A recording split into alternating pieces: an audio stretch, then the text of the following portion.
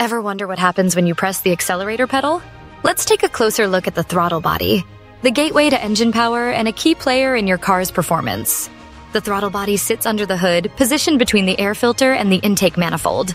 This strategic spot allows it to control the airflow heading straight into your engine.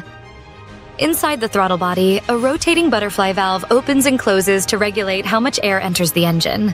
The more air that flows in, the more fuel is added, resulting in greater engine power. Modern vehicles use drive-by-wire systems.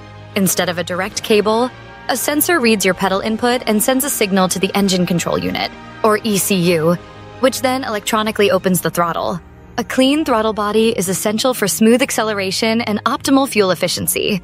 If it gets dirty, your engine might hesitate, idle roughly, or even lose power during acceleration. In short, the throttle body controls your engine's breathing and your speed. It may be a small part, but it has big control over your driving experience.